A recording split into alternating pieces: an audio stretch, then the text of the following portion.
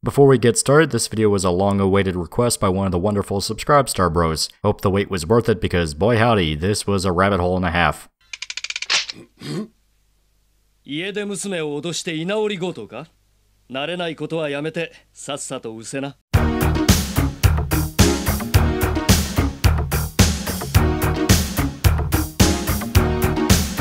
So, City Hunter. City Hunter is, to put it simply, one hell of a franchise. Created by Hojo Tsukasa in 1985, the series follows a mercenary referred to in-universe as a sweeper named Ryo Saiba, living in Shinjuku, under the codename City Hunter. He takes contracts from beautiful women for all sorts of jobs, whether stealing something from a target, acting as a bodyguard, or just full-blown assassinations. The manga follows his adventures as he tries to hook up with his clients, fight off bad guys, and deal with his perpetually frustrated assistant Makimura, who tries to keep a handle on Ryo's womanizing ways and get him to actually focus on the mission at hand. Now, City Hunter is an interesting subject to talk about, mainly in that it's neither dead or alive. City Hunter is almost a 40-year franchise, but it's not done with its time in the limelight. Yeah, it's not exactly selling out hotcakes and is the most widely known manga series in history, but it still has a very loyal following, and has been kept alive by various adaptations from all sorts of media. There were anime films in the 90s, live-action films, both East and West, an entire K-drama that ran for 20 episodes.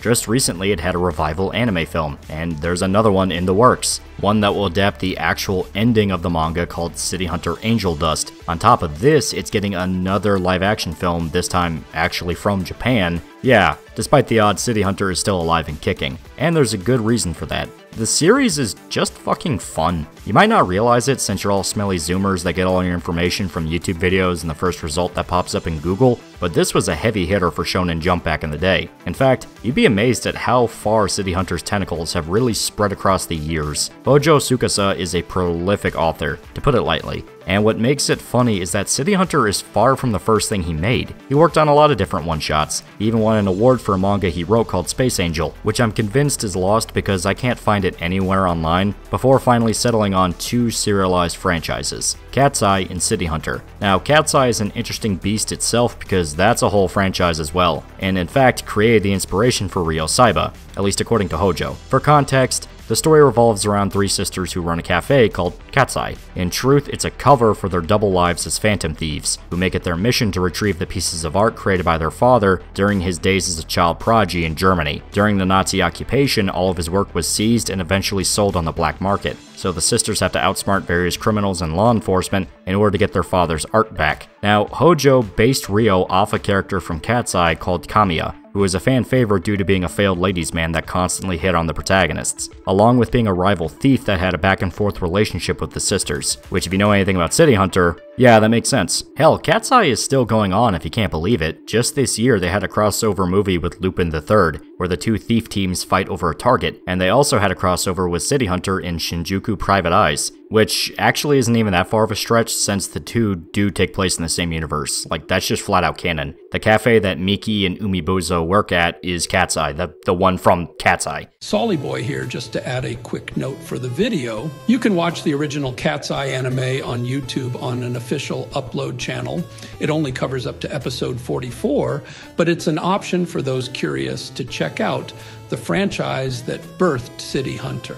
Regardless, as you can see, Hojo's work has some serious staying power. In fact, there's a kinda sorta spin-off sequel to City Hunter that ran all the way up to 2017, known as Angel Heart. That is also a franchise. But there's a reason I say it's kinda sorta, because officially it's not canon, but I'll explain why a little bit later. So, City Hunter has a lot of influence, that much is clear. Not just as a series, but Hojo himself has influenced some famous manga. He's friends with Tetsuo Ohara, the author of Fist of the North Star, and even helped out with the Legends of the True Savior film series, by helping design Reina. He's also the mentor to Takehiko Inoue, which some of you might be going, okay, who the hell is that? Well, he made a little basketball manga that got pretty big in the 90s. It wasn't much, it was just Slam Dunk. Yeah, the 7th best-selling manga in history. Not even a joke. Another title he worked on was a kinda sorta historical action series. It flopped, don't worry about it, called Vagabond.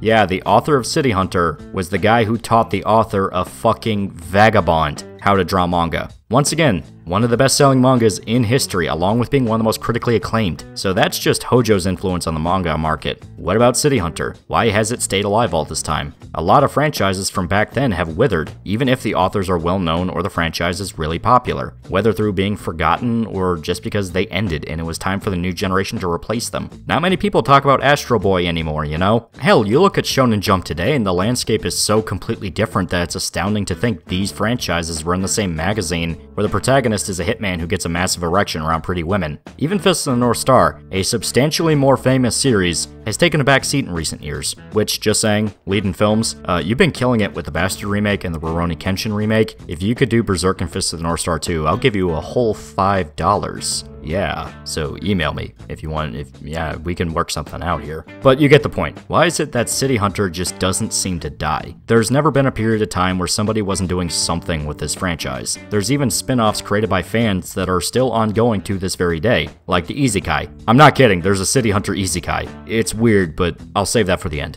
Well, what I think keeps City Hunter alive is the actual formula for the series itself. Now, if you're getting excited thinking I'm going to do a chapter-by-chapter breakdown of City Hunter like I did with Berserk, sorry to burst your bubble, and here's a reason for that. City Hunter doesn't really work that way. A story like Berserk is all one large story that's pushed forward chapter by chapter. There's spoilers to worry about, reveals, twists. You know what I'm talking about. City Hunter doesn't do this. It's a very episodic kind of series. Each adventure is self-contained and everything kind of comes back to a sort of status quo. It really is like watching an old detective show, where the characters stumble into a new case every week and have to deal with a revolving door of new clients. Yeah, there is character development, characters do change, but it's very gradual and not really the point. I mean, it is, but it isn't. Not every single episode will push characters forward, and a lot of the time it's saved for very big events, like a season finale. And it makes sense considering the time period City Hunter came out, which was directly in the middle of the 80s, shows like this were very popular. Now, there's no doubt you guys were getting a very Charlie's Angels type vibe off Cat's Eye, which I'd bet a kidney to say was intentional.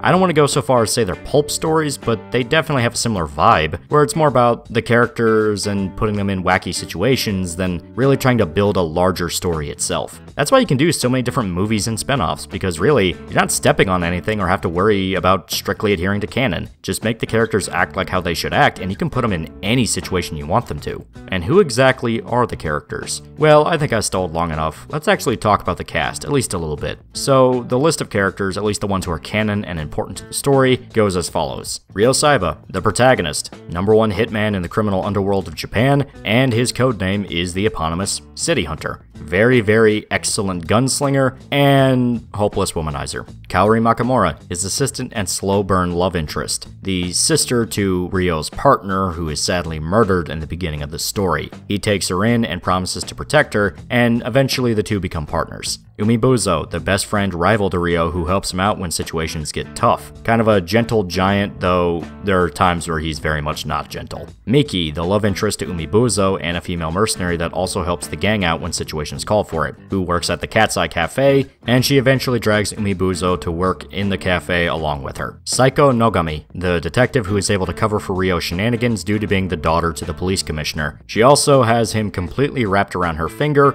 and loves to exploit his womanizing ways in order to get him to do free jobs for her. These are just the main players, because there's actually a lot more characters who pop in and out. You also have Saiko's various sisters, the various partners Ryo worked with back before he came to Japan, some helpful, some want to kill him. Kaori's family, you get the idea. Now once again, a lot of this is episodic. In fact, some of these people show up for a single story arc and vanish. Some a single chapter on top of that, because as mentioned, City Hunter is structured more like a case of the week detective show. In fact, most every chapter or episode has a pretty loyal formula it sticks to. One you can outright guess by heart once you see it enough times. Ryo encounters a pretty lady he wants to bang. Said pretty lady has an issue she needs help with, usually bad guys that want to kill her for reasons she can't understand. Ryo acts like a bodyguard, walking with her to her job or to go shopping, etc. And he also either always moves in with the client or the client stays with him. There are shenanigans where he's always sexually harassing various women around them, sexually harassing the client.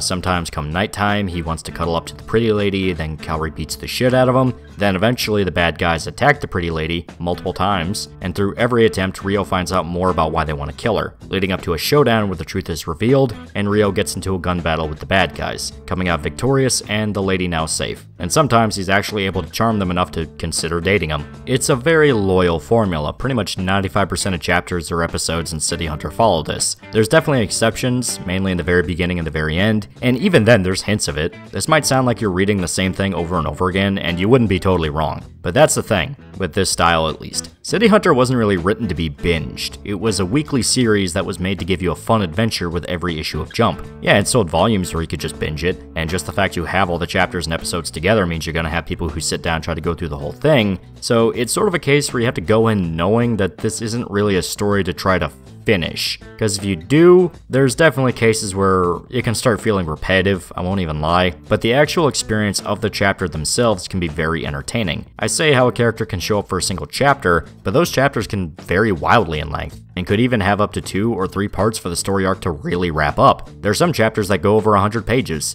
so while you might not have the next monster for a plot, the episodes themselves are fun as hell to read through, and the fact they're able to pump these out weekly is impressive, not gonna lie, because City Hunter's art is fantastic. It can look a little rough in the beginning, but that's mainly Hojo trying to iron out the style, deciding between a more cartoonish or realistic look, but it's quickly settled into a good compromise and even has a pretty distinct look for it. Now, Angel Heart is where you get into full-blown trying to emulate reality, which some people have strong feelings about. They kind of like the more cartoony vibe that City Hunter can have, but yeah, you see a clear evolution in the art. Regardless, you probably shouldn't binge City Hunter. You want to check out maybe a few episodes, a movie or two, or read some chapters of the manga. You want to get a taste before diving in, because you might burn yourself out trying to push through it all at once if you never experienced it before. This is just an in-case thing, because some people fucking love City Hunter. The various adaptations are just a piece of it, but it goes beyond that. Ryo is a pretty iconic character in Japan, despite, funny enough, being a pretty simple guy on paper. He's a hitman that loves women, drinking, and kicking ass. And there's a ton of characters like that, not even just in manga. Really, he can almost feel like Japan's answer to James Bond, but a lot goofier. Cause yeah, he's a pretty comedic guy. You might think with the Case of the Week formula and an emphasis on a duo team, it'd be more accurate to compare it more with Sherlock Holmes, but nah, there isn't really any mystery solving. It's there, but it's mainly waiting for bad guys to take a shot at them, so then they can interrogate them and find out what's going on. Plus, Japan already has their own Sherlock Holmes tribute with Detective Conan.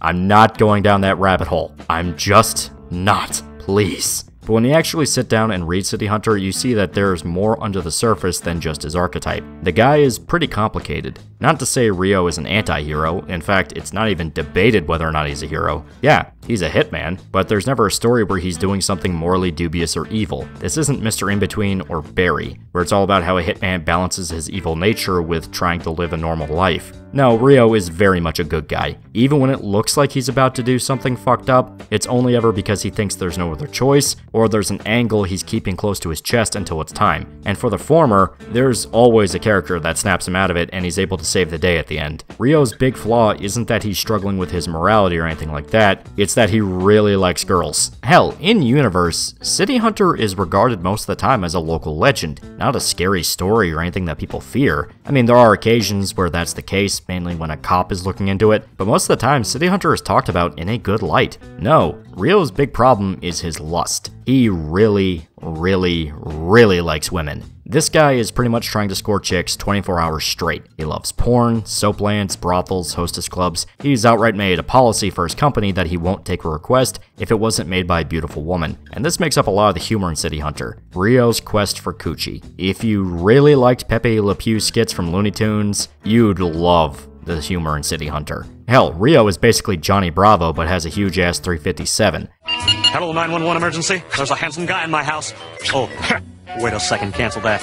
It's only me. Now, Ryo isn't a complete fuck-up as a ladies' man. In fact, he's pretty successful off-screen. It's just that the times we see him or when he goes too far or completely flatlines, because it's funny. And this leads to an interesting point I want to talk about in regards to this series, and really anime humor at large. A lot of people, mostly on Twitter, have really strong feelings on the thing known as fan service. Fan service, at least the literal definition, is anything made to specifically pander to fans, whether it's making a certain character really cool or having a long-awaited fight take place. For instance, you might have a game where there's a fan-favorite character who in the sequel gets a bigger role because so many people liked him. Stuff like that. But in anime, it's used to refer to sexual titillation. Girls in bikinis, erotic scenarios, nudity, sometimes more tame and just giving warm moments between two characters in love. Things like that. It's a long-lasting practice that is really pretty harmless, but in recent years, people have thrown entire 100 years war level shit fits over fanservice, at best accusing it of ruining a franchise, and at worst accusing the creator of being a pedophile for including it.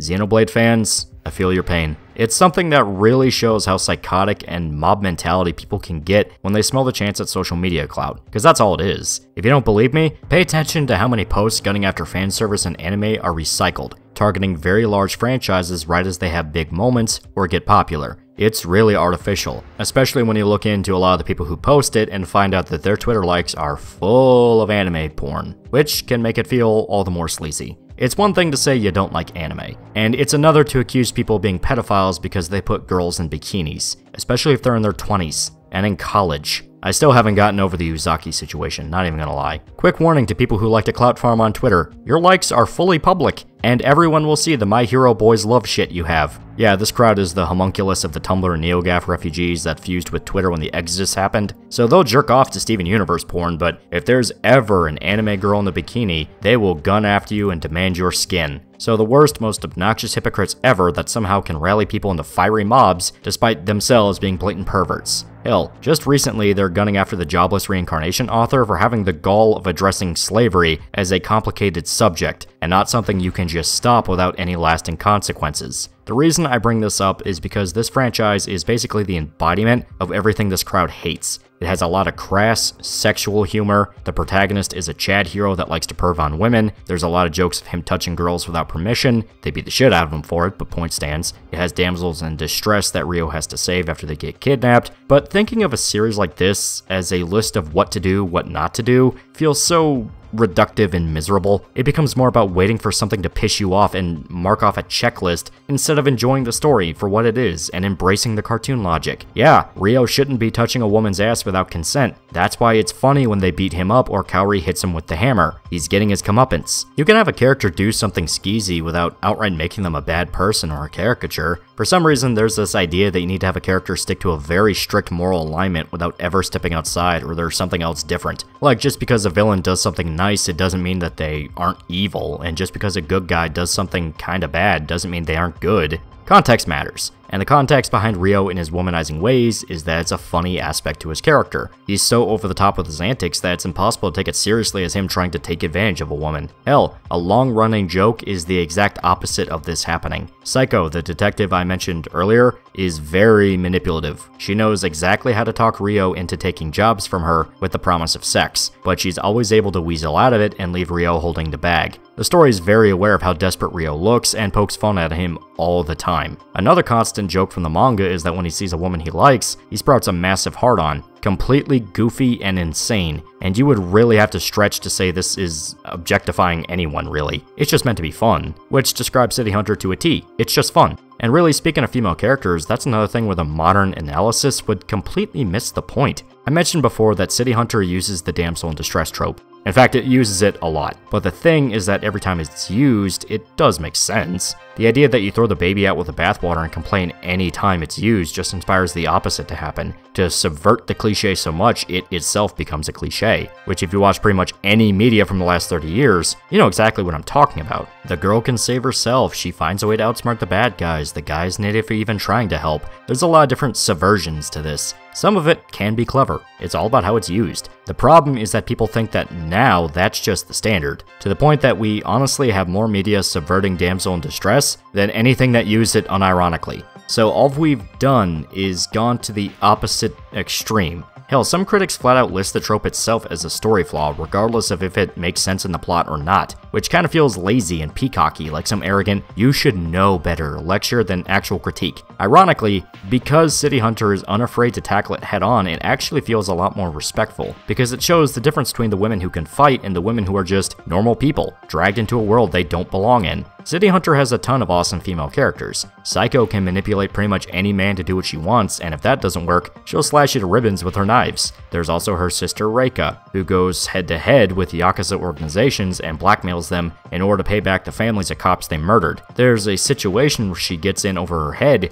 but she's still proud of her work and is a very talented private detective. Miki is a former mercenary that can hold her own in a fight and stand toe-to-toe with Umibuzo, a mercenary that is a complete equal to Rio. There's also Bloody Mary, who is a legendary mercenary who operates in America. Of course, you have Kaori. Kaori is so important to the story that she is quite literally the second protagonist. She's the adopted sister to Ryo's old partner Makimura, and after he's gunned down by a drug cartel he was investigating, his last wish is for Ryo to take in Kaori and protect her. She quickly adjusts to her role as Ryo's new partner, and their bond is the driving force of a lot of the story. While Ryo is obsessed with conventionally attractive women, Kaori's a tomboy, to the point that Ryo flat out doesn't see her as a woman and treats her more like a sibling. Each female character has a lot of history and personality behind them, to the point that really, trying to boil them down to damsel in distress or hashtag gaslight girlboss, it just makes it feel so less fun. Like you're actively getting in the way of being able to enjoy any part of City Hunter. You don't have to have that checklist in your hand as you're watching it, it's just meant to be fun. Also, the whole thing with Kaori not being hot, yeah, this is actually a case where the art kinda gets in the way at that point, because you have to suspend enough disbelief to think a woman who looks like this isn't the toppest of fucking top tier.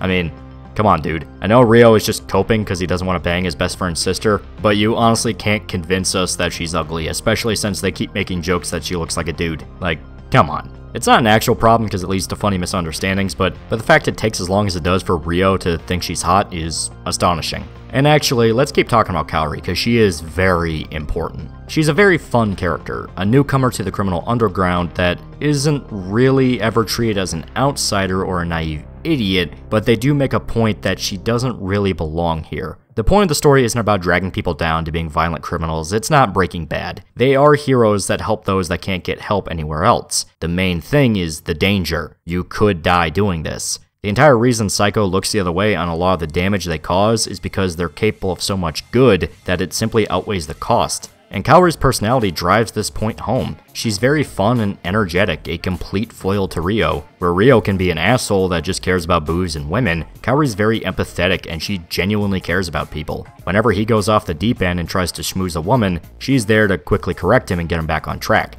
Of course, this can lead to a soft mind battle between the two where they try to outsmart each other. It's a funny dynamic, and the two really do have good chemistry. Really, their bond is the point of City Hunter, seeing the two work together, butt heads, save each other's necks, and eventually fall in love. While there isn't really a plot in City Hunter, in pretty much every adaptation they take the time to address how much Ryo and Kaori care for each other. It's Kaori, you dumb fuck. Hell, Shinjuku Private Eyes ends with confirmation that Ryo is in love with Kaori, so it could be seen as taking place close to the end of the manga. The reason I mention all of this is because it shows that there is a lot more thought put into the female characters than you would think, and the fact you can clearly see the difference between a woman adjusted to the underworld and a completely normal person. No, a woman who works as a Broadway dancer isn't gonna know how to escape a kidnapping or fire a gun. You gotta have some loyalty to realistic human behavior, even if you're making a story that's completely crazy and over the top. People need to act like people. That means some will panic, some will know how to fight. It's not a cliche or outdated trope to address this, especially since the whole point of the story is that Ryo is a hero that can save the day.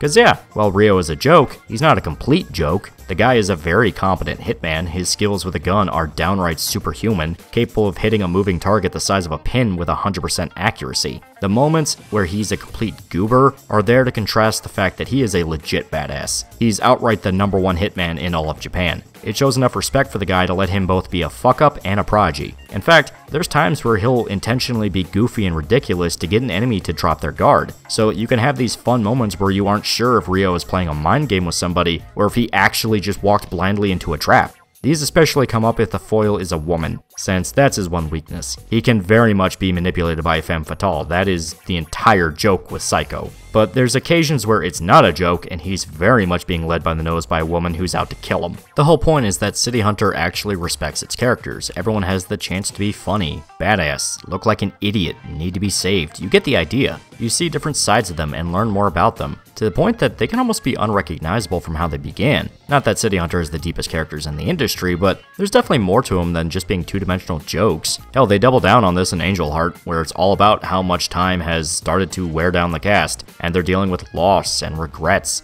Angel Heart all around is a lot darker than the mainline series, so some of you guys might actually think it's better than the original, but it's a personal preference thing. And really, I think it's time to talk about the various adaptations and how they differ from the manga. Some differences are minor, others are substantially different, to the point that it kind of changes the entire story at certain points. So, the manga ran for 191 chapters altogether. Not the longest, but definitely not a slouch either, especially when you consider page length. The anime ran for 4 seasons, starting off with just City Hunter and ending with City Hunter 91, at 140 episodes by the time it was over. There's also the special episodes, Bay City Wars and $1 Million Conspiracy. They're referred to as movies, but it was just special episodes that were like barely 45 minutes. You also have the various actual anime movies, of which there are currently 5, with the 6th in the works that's due in September this year, assuming this video isn't out by the time it released. City Hunter 357 Magnum, The Secret Service, Goodbye My Sweetheart, Death of the Vicious Criminal Ryo Saiba, and Shinjuku Private Eyes.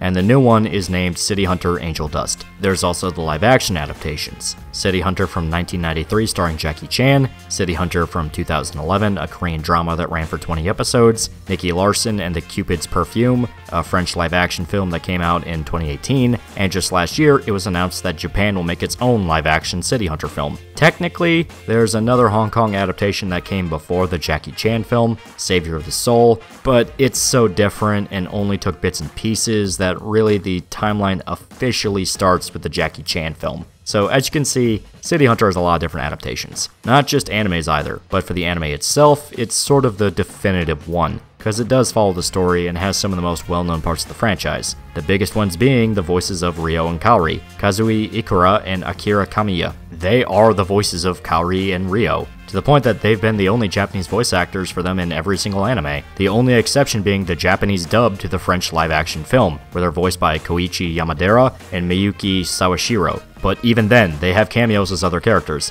namely Monsieur Mokuri and the wife of the character Skippy. Even as far as the 2019 film, they were the voices of Ryo and Kaori. Hell, they're coming back for Angel Dust too, which makes sense as it's the final send-off and the ending of the manga. Really, the rest of the cast has been unchanged for Japan all this time. Yoko Asagami as Saiko, Mami Koyama as Miki, Yoshino Takamori as Reika, Tesho Genda as Umibozo. They've been the cast for over 40 years. And to make it even crazier, do I know another iconic role that Akira Kamiya is known for? Okay, don't actually try to answer that. This dude did a lot of stuff. A lot of you might be trying to guess Perseus from Saint Seiya or Roy from Across Zero. The correct answer is Kenshiro from Fist of the North Star. That's right, the same voice actor that plays one of the goofiest manga characters is also one of the most stoic badasses.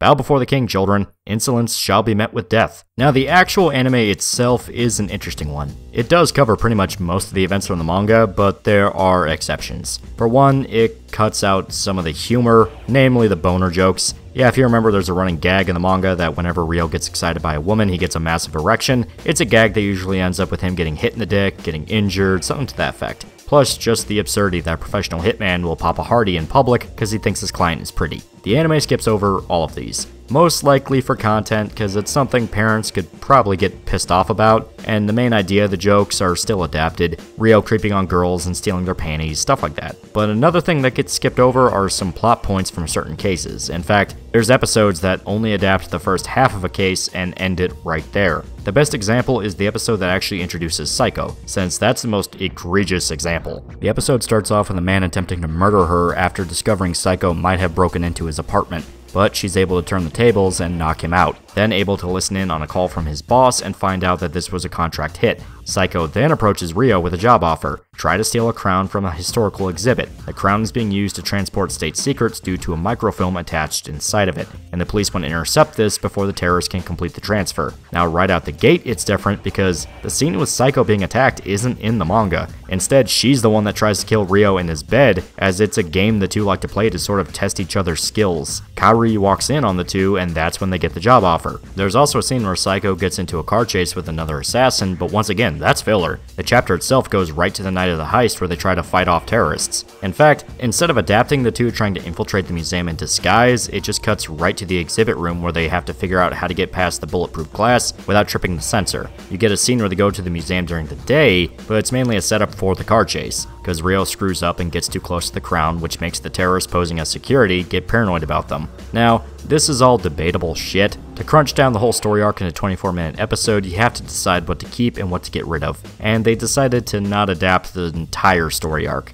Some of it is kind of weird to get rid of, since you don't get to see Psycho beat the shit out of a bunch of terrorists, showing that not only can she manipulate, but she can throw down when it comes to it. I mean, the anime does kinda do that too, but mainly with the car chase. So you sacrifice one big fight scene with a single car chase. The thing is, that isn't the only substantial change. It plays out mostly the same after this. The key to beating the bulletproof glass is to have Ryo fire a magnum into it and then push that bullet through with the force of a second shot, letting them pierce the glass and break the sensor. Now, in the anime, this is the big climactic moment. They fight off the remaining security guards, make an escape, and you find out Psycho dipped out on the pay. The pay actually being her having sex with Ryo. But in the manga, this is the beginning of the arc. It turns out this was the first step to uncovering who the terrorists actually were, that being the henchman to a warlord that just completed a quiet coup against the president of a foreign nation, and now is selling state secrets to the highest bidder. Psycho's plan was to get caught trying to steal the microfilm, and the reason she hired Ryo was to help her escape. The two are kidnapped and taken to the embassy, where they will technically be on foreign soil and therefore be able to be executed. They manage to get the upper hand on their captors. Ryo is talked into infiltrating the warlord's mansion, and they have to work their way past his security, even infiltrating his all-female army made up of his personal harem. Psycho and Ryo get separated. Ryo ends up having to hide his lust as he's disguised as a female soldier around other beautiful female soldiers. There's even a sergeant who looks suspiciously like Kaori that is able to carry Ryo all the way to a bed for an inspection. Ryo is like 6'4" and covered in muscle, by the way, like Jesus. Meanwhile, Psycho is captured by the warlord and has to play a cat and mouse game to avoid being killed. In the end, it's revealed that the warlord's actually the twin brother to the real president, who has swapped places and assumed control over the country. They manage to kill him, and the real president takes back control, and he's actually so thankful to the help that he lets Ryo sleep with his entire harem, which Ryo is happy for, but before anything else, he wants Psycho to pay up. He'll sleep with her first, and then the harem. Except she already got on the helicopter and left Ryo behind to receive death by Snoo Snoo from the sergeant and her friends. I repeat, Ryo is like 6'4" and she's able to look down on him. Based. Psycho thinks she managed to escape from Ryo, but he manages to track her down, withered to almost a skeleton since he had sex with up to 40 women until they couldn't stand up anymore. And while the flesh is spongy and bruised, his spirit is willing. And the story arc ends with Ryo reminding Psycho that she still owes him 2 nights together. So all of that was not covered in the anime. Which is sad, because it's a lot of fun. Ryo and Psycho trying to infiltrate the embassy, the harem army, the end confrontation with the warlord, Ryo getting to smash an Amazon mommy. There's a lot that got left on the cutting room floor. Later episodes that cover manga material aren't as blatant. It's mostly this and the story arc with the actress, which even then, that was more because they left out the joke where Ryo gaslights her boyfriend and is trying to fuck him up the ass to mess with him. Yes, this is a joke in the series. There's a lot of crazy jokes that got left out, it's kinda sad. You still get the one where Ryo is traumatized by transvestite though, so that's pretty funny.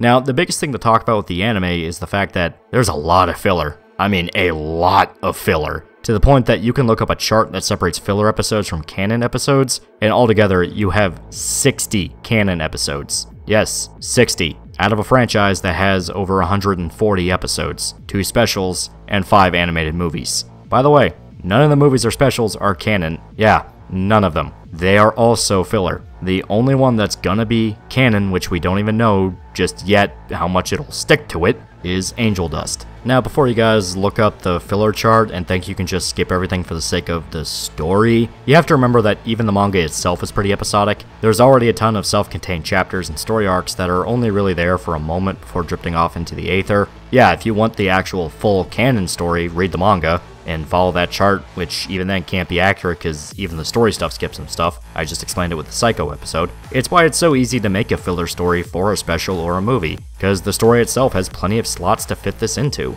In fact, some of the filler episodes feel exactly like a canon chapter, even if some of them can cause changes that are substantial in nature. Like for example, there's an episode where Ryo's friend from America, Robert, comes to Japan to sightsee. Him and Ryo bond and are eventually dragged into a job together where they have to defend a princess from assassins. It's revealed that Robert is actually in league with the terrorists and tries to kill Ryo in a duel. Ryo wins and is forced to shoot Robert dead. Now, this is just a filler episode. This doesn't happen in the manga. What does happen in the manga is that Ryo's best friend from America comes to sightsee, a guy by the name of Mick Angel, and the two pal around before being pulled into a job together. That job being that Mick was hired to kill Ryo, but Mick's MO is to steal the lover of his target before he kills them in order to prevent them from being hurt by their loss. So he decides to try to seduce Kaori, since by the time he shows up in the manga, she is head over heels for Ryo, and he's even able to manipulate her by preying on her insecurities on whether or not Ryo sees her as an equal partner or not. since the whole time she's panicking that Ryo isn't taking the threat on his life seriously, and she's afraid of losing him. This ends with Kaori challenging Mick to a duel, hoping to kill him before Ryo could get hurt, and prove her skills as a sweeper. She actually gets close too, since Mick refuses to fight her because he genuinely likes Kaori, and in the end, Ryo has to intervene. You have another setup for a duel, with Ryo demanding Kaori stay out of the fight, though she says that if Ryo dies, she'll set off the explosives she planted in the abandoned building they're in, because she would rather be dead than live without Ryo. This snaps the two out of it, and Mick just says, fuck it, calling off the duel and the job since he doesn't want to hurt his friends. So already, you can see a massive difference between the two similar stories from the anime and the manga. Now, the anime didn't adapt this plot from the manga and just change things up. No. In fact, it might actually be the opposite. You see, the episode with Robert in the anime was in City Hunter 2, basically season 2 of the anime. It ran from April 2nd, 1988 to July 14th, 1989. By this time, the manga had only released volume 20 in June 1989, which covered up to chapter 101. Mick Angel showed up in chapter 175, which was just 16 chapters away from the manga's conclusion. So it could actually be a case where Hojo Tsukasa saw the episode from the anime and decided to incorporate a similar idea in the actual manga. Hell, Mick kinda looks like Robert, just a little bit. And the whole idea of Ryo's former best friend comes from America for fun, but reveals that he actually wants to kill him, is too similar not to mention. Now the whole plot with the princess is just because, oh my fucking god, there are so many princess sneaks off and must be protected by Ryo plots in the anime. There's a lot of filler episodes that did that. Now, I don't know for sure, I can't really find any word of God statements that point to one thing or another. Hell, they actually reference this plot again in City Hunter 3, where Robert's lover comes to Japan with the intention of killing Ryo, which sorta kinda feels like a remix of the plot point from the manga, where the daughter of one of Ryo's partners in America tries to get revenge on him after he killed them in the past. Once again, kind of a chicken and egg deal. We don't know if maybe it inspired the manga or if the opposite.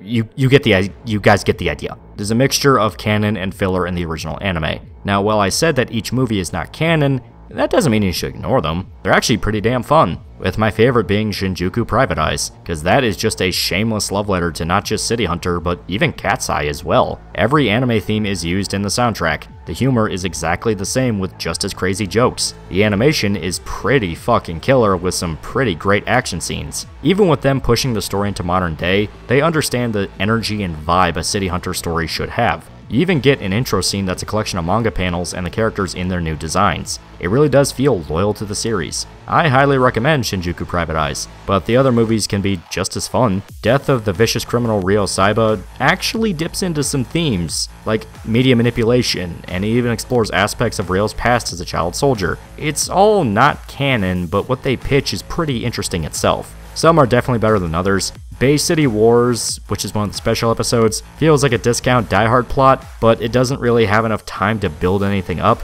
It's only like 45 minutes altogether, so it just kind of has to come and go without really doing anything. And 357 Magnum is just sort of okay, at least to me personally. It's a sort of kind of spy thriller using a fake nation for an allegorical East Berlin, West Berlin story, but there's nothing that really hits an oomph for me. Which sucks, because I like spy thrillers. It just sort of felt by the numbers. It's a personal thing, so don't take my word for it. Other fans will probably love it. But now, we need to actually talk about the heavy shit.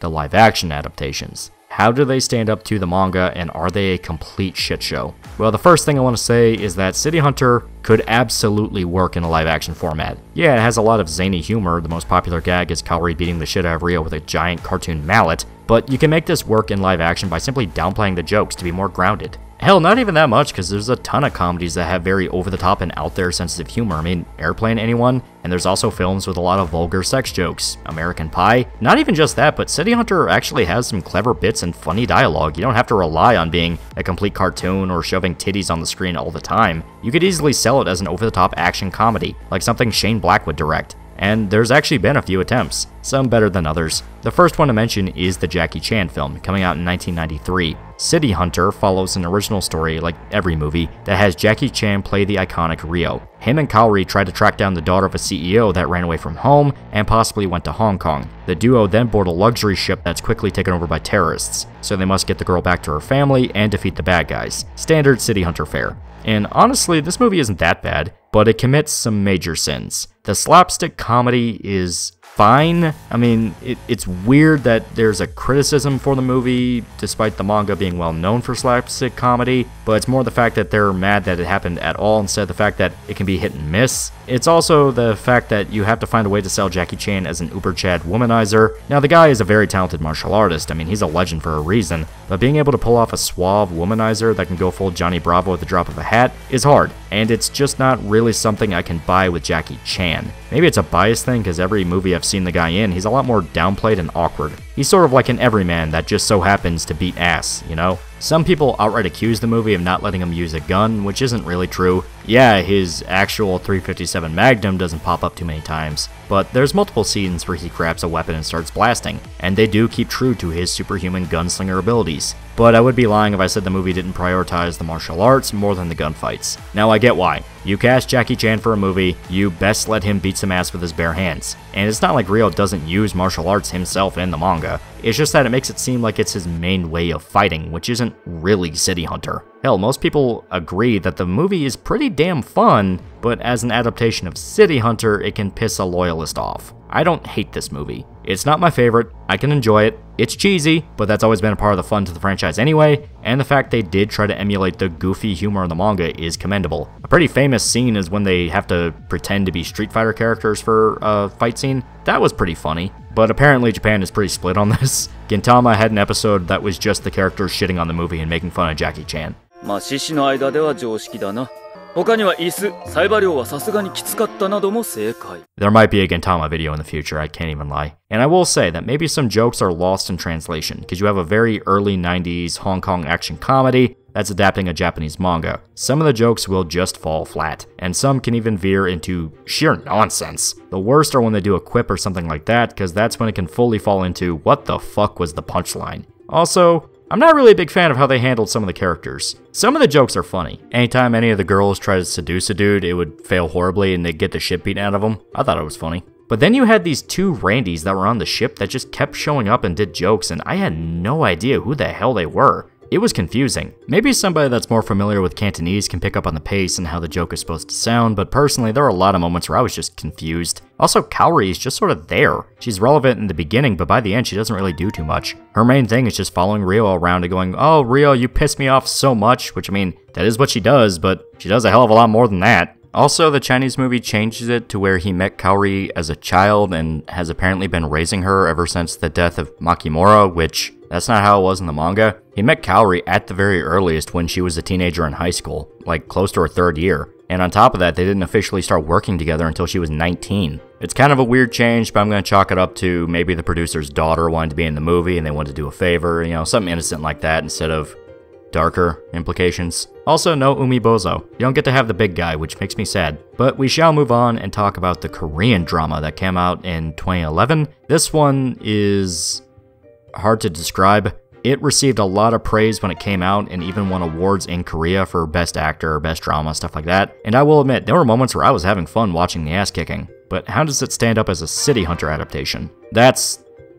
okay, So the basic premise of City Hunter is you have a hitman working in Japan that takes various jobs, and usually finds himself in a situation that was bigger than he expected. Simple enough setup, and it leaves you open for a lot of different stories. Well, the Korean adaptation changes some things. You see, in 1983, there was an assassination of South Korean diplomats in Burma by the North Koreans. In retaliation, South Korea creates Operation Clean Sweep, where they infiltrate North Korea and assassinate different high-value targets. Two Secret Service guys joined the operation since they were both at the bombings, and during the operation, a council of 5 officials decide to abandon the team to avoid an international incident if it's revealed South Korea infiltrated the North. The team finishes their mission, but are betrayed as they try to escape back to the south. One of the Secret Service guys sacrifices himself to save his buddy, and the survivor decides to raise his surviving son to take revenge on the council who betrayed them. Cut to 28 years later, and the kid's all grown up and he has Beatles hair. They go after the council, but the son starts having feelings for a female bodyguard and develops doubts over the revenge mission. What the fuck does any of this have to do with City Hunter? So yeah, as you can see, the connections to City Hunter are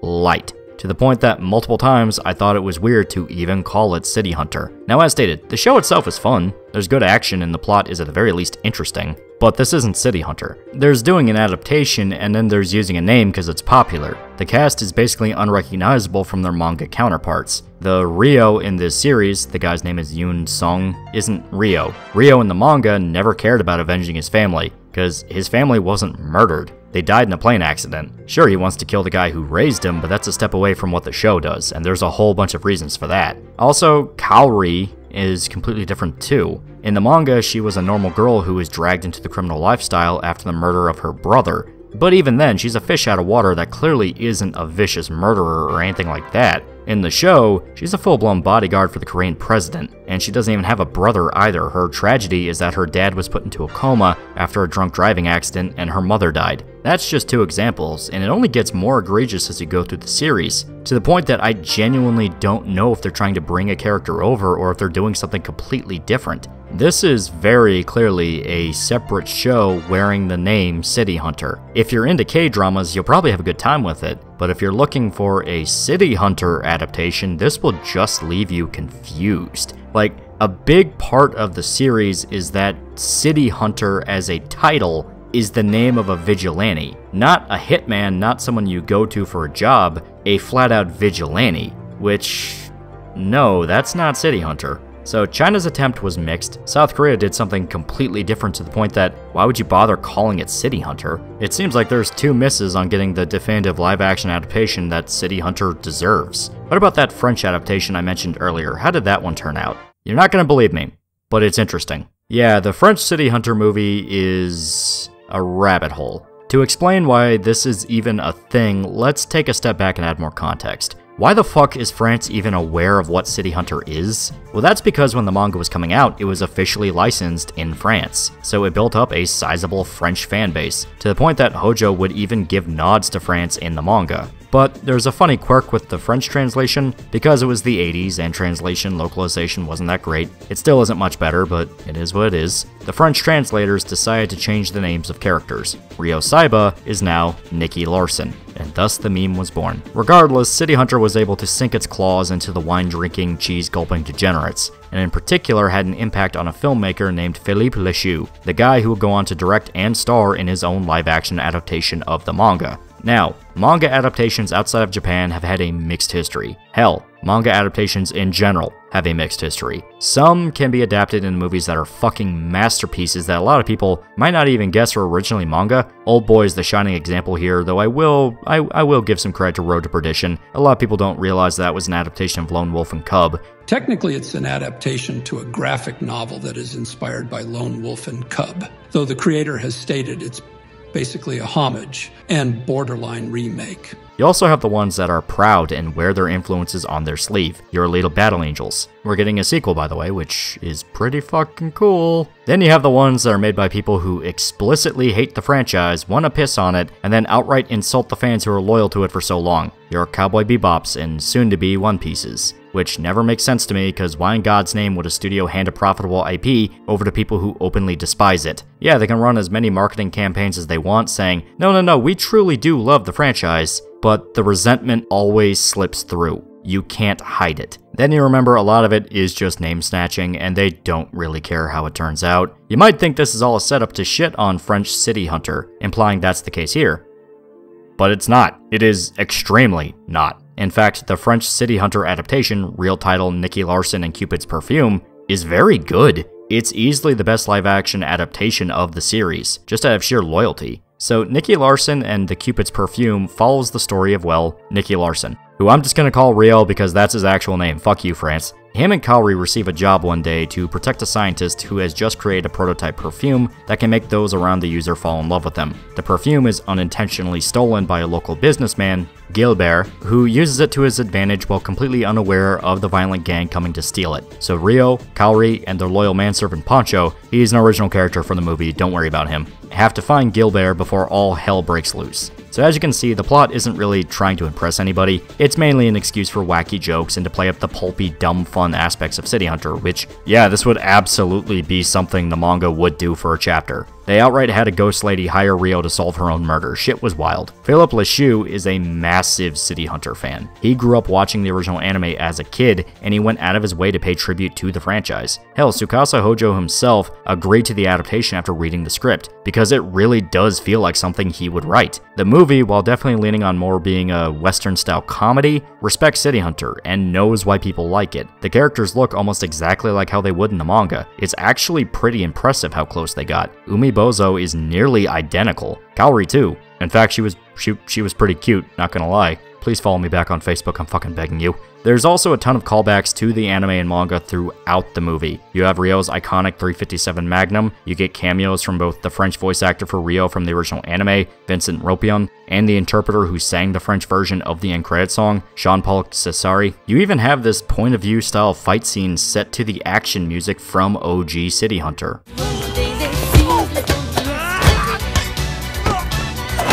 It was pretty damn great, especially because the original anime had some pretty fucking rockin' tunes. If you really like 80s style Jap pop, you would love the soundtrack to City Hunter. It's great. I can't even deny, this scene was a highlight. It's basically a goofier version of Hardcore Henry, which is saying a lot. The action all around was fun. There was a lot of good sequences, and they were able to balance out the cartoon logic with some legitimate ass-kicking. Ryo is a goofy character, but he can absolutely throw down when the time calls for it. I really liked the fight scene at the very end, set to Are You Gonna Be My Girl? That was just great. That had a lot of energy to it, and I thought that was cool as hell. Now, as stated, this movie leans way harder into being a comedy than anything else, and if a comedy falls flat, there isn't really much you can do to salvage it, because bad comedy is just outright painful, which raises the question, is Nicky Larson funny? Personally, yeah, it's pretty damn funny. Some scenes had me laughing out loud. Now, City Hunter's humor could admittedly be a tad one-note. It's mainly Ryo getting into trouble because he's horny 24/7. If you try to translate that to a live-action setting, you could easily run into an issue of trying to make a single joke funny for an hour and a half. Not impossible, but way harder than what it's worth. Even the Hong Kong City Hunter had a variety of jokes, and the K-drama was more of a political thriller that didn't focus on humor at all. Well, Nicky Larson has a variety of different gags. Gross-out jokes, physical comedy, quips between characters. Pancho's main role in the film is to be a comedic idiot, and Gilbert is another joke character where he's able to win over all these pretty ladies when he's just some dweeb. It definitely leans on the more vulgar side. I mean, they just outright have penis jokes where you see a dude's dick and that's the punchline. But fuck it, the manga did it too. Now, the story was simple, yeah, just find the MacGuffin and fight the bad man, but a lot of City Hunter plots are pretty simple, and the gimmick of the movie was used pretty effectively. You have long-running gags involving Ryo getting exposed to the perfume, quick shock humor jokes of how much chaos it can cause. They even make reference to the romantic tension between Ryo and Kaori with it. I can't even lie, this movie was a lot of fun, to the point that I've seen this one multiple times. If you're a fan of the franchise, I definitely recommend giving it a watch, but good luck fucking finding it anywhere if you're an American. Maybe the Europe bros are different, but finding this movie was a fucking nightmare. No streaming service carries it, and the only way I could watch it was finding a torrent and downloading a separate subtitle track, so that was fun. Regardless, I'd actually say it was worth the effort. It's so loyal that you could argue it's basically a glorified fan film, which I mean, it kinda is. But I truly enjoyed this movie, and I had a good time with it. Maybe it's biased, because I really like City Hunter as a franchise, but I honestly can't say this movie was bad. There's soul put into this, and honestly, we should prop up examples of adaptations made by creators that truly love the source material. Philippe worked his ass off for this movie, and personally, I think it shows. But this raises the ultimate question. What about the Japanese live-action adaptation? Yeah, it's not out yet. That's right, over the span of 40 years, with tons of different animes and foreign films about the franchise, Japan never attempted their own. It's only just recently that they announced that City Hunter will receive a live-action Japanese film for Netflix, directed by Yuichi Sato. I hope it's good. The guy that got to play Ryo looks pretty fitting for the role, but we just won't know until it's out. Oh, you gotta be fucking kidding me, China's doing another one. France is making a live-action Cat's Eye series too. Now, the only stuff left to talk about are the spin-offs. As of right now, you have 2 official spin-offs, Angel Heart and City Hunter Rebirth. I'm going to talk about that one first because it's the weirdest. It's not actually written by Tsukasa Hojo. Okay, I'll get into that, as this is weird on every single level. Instead, the author is listed as Nishiki Sakura. Kind of. Hojo is also listed as an author, and some sources flat out say he's the writer while Sokoro does the art. It's back and forth, I can't find anything conclusive, my head hurts. So fuck it, they're working on it in collaboration, we'll go with that. The story follows a 44-year-old woman living in Japan who is a massive City Hunter fangirl. One day she is tragically killed in a train accident, but instead of going to heaven or hell, she's reincarnated into the story of City Hunter as a high school girl. And her goal is to some way find a way home and not mess with the plot, but she's forced to intervene and get Ryo's help as every attempt to return to her world fails miserably. I said earlier that this was the City Hunter Isekai.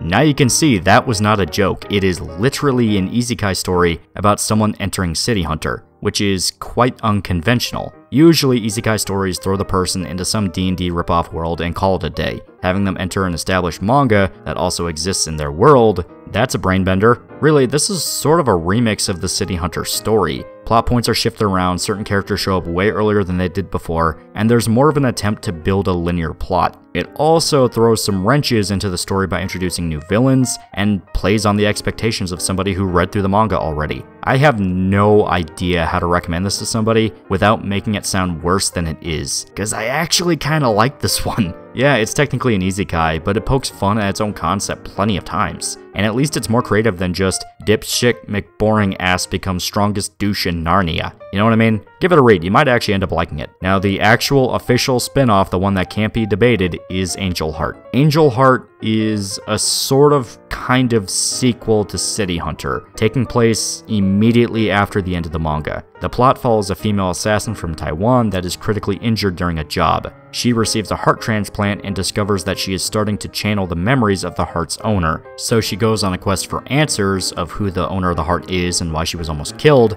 and the owner of the heart was Kaori. Yeah, Kaori is killed right before the wedding for her and Ryo. She dives in front of a car to save somebody else from being hit and is rendered brain dead. Her heart is taken due to her being an organ donor, and it is then stolen and put on the black market, where the Taiwanese assassin, with a name I can't even pretend to know how to pronounce, I'm just gonna call her Glassheart because that's her code name, gets it.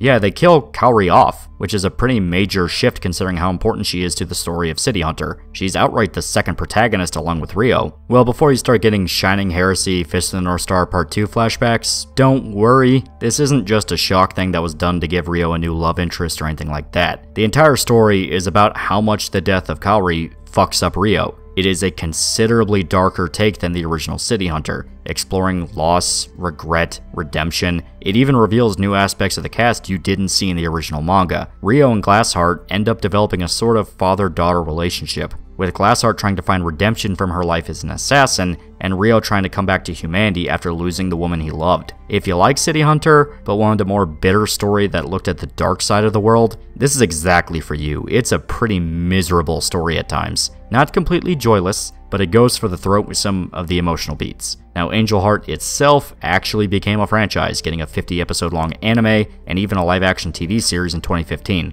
They adapted Angel Heart before City Hunter. Man, Japan could be confusing sometimes. Now, if you're worried that you basically have to read one franchise before you start the other, it's not really like that. I mean, it would help to know the context behind Kaori and why she's important to Ryo, but you can start Angel Heart as its own thing, and I feel like it's just fine. It even managed to last all the way to 2017, so it definitely built up its own fan base and was able to stand on its own as one of Hojo's franchises. Technically, it's in its own separate timeline, completely relegated as a spin-off. So really, it's as canon as you want it to be. There's definitely elements that point to it being a sequel. For one, it's quite literally the sequel. It continues the events of the story and addresses plot points that happened before. Though there are major canon deviations, such as Mickey now being Falcon's young adopted daughter instead of his lover like in mainline City Hunter. But City Hunter canon says that the actual ending is Ryo and Kaori riding off into the sunset together. So if you like these two and want to see them get their happy ending, that's exactly what happened. Angel Heart is there for people willing to see a more emotional, darker take on City Hunter. Something a bit more grim, since it opens up with a pretty massive kick to the gut if you're a fan. Kaori was a crucial character to the series, and her death permeates throughout Angel Heart. They don't hold back on stressing how much this messes up the cast. Angel Heart isn't bad. Some people outright love it. And really, it was kind of brilliant of Hojo to list it as a spin-off and a what-if story. If you want it to be canon, it's canon. If you don't want it to be, it's not. So really, Everybody's happy. It's basically like one of the Fate spin-offs, where it's just asking a hypothetical, what if this happened? Regardless, that's pretty much City Hunter. We covered most every adaptation, at least the ones that are currently out and are directly tied to City Hunter. Hopefully you guys will take the time to get into this series. It's shitloads of fun. Check out the anime, check out Nicky Larson and Cupid's Perfume. Most importantly, check out the manga. You'll love it. If you love old crime shows, you'll love it. If you like goofy comedies,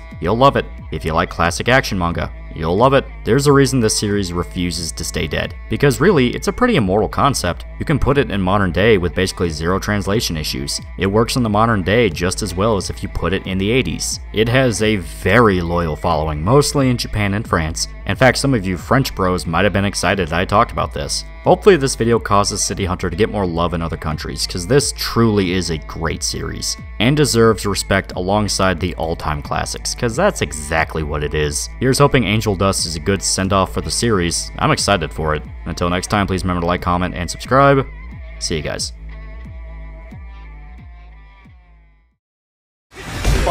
Let's get your ass back here! Hey, loser. Do you want a shirt? Do you want a t-shirt? I have shirts now. Look in the description for a link to a t-shirt you can buy. If you don't buy the t-shirt, I'll kill your family. If you don't buy the t-shirt, I'll poison your dog. If you don't buy the t-shirt, you're gonna be the only person in town that does not have a t-shirt. Everyone's gonna look at you funny. There's gonna be social consequences to not having one of these t-shirts. I'm now making express threats of violence against you if you do not buy my t-shirt. I will call the police, tell them how they're not, you're not buying my shirt. They're gonna plant crack in your house, and they're gonna arrest you and then beat you up in a jail cell. Buy my shirt.